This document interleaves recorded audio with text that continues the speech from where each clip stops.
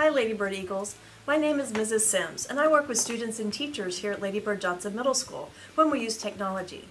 You've seen the pride posters around schools such as the hallways, restrooms, and cafeteria.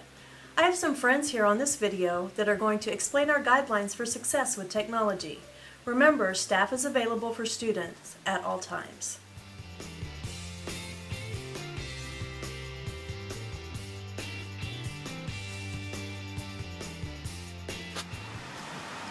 The P in PRIDE stands for prepared. Before you use technology, know the purpose of the lesson the teacher has assigned. Have a plan. What are you going to do to be prepared?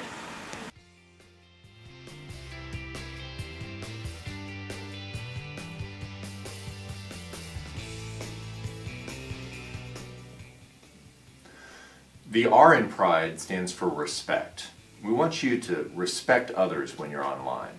Think before you post. Think is a good acronym, actually. Ask yourself, is it true? Is it helpful? Is it inspiring? Is it necessary? And is it kind?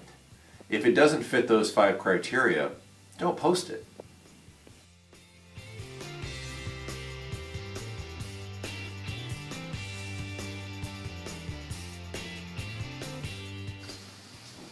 The I in PRIDE stands for integrity.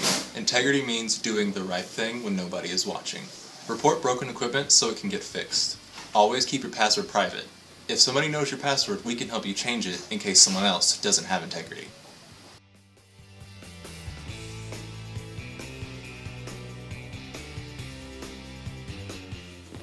The D in PRIDE stands for determination. When using technology, there is a good chance others are waiting their turn. Be determined to get your work finished.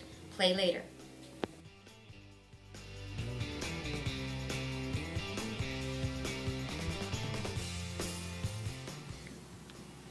The E in PRIDE stands for encouragement. We want you to encourage others to be successful in their learning. We want to encourage you to be successful too. If you do your best, you will be an encouragement to others.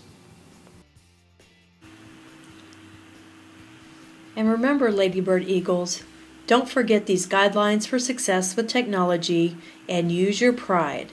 Be prepared, know the purpose of the lesson, have respect, respect others online, have integrity, report broken equipment and keep your passwords private, have determination, get your work finished and play later, and be of encouragement to others to be successful in their learning.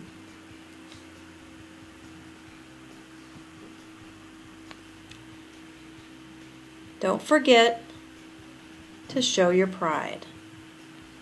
Have a great year, Lady Bird Johnson Eagles.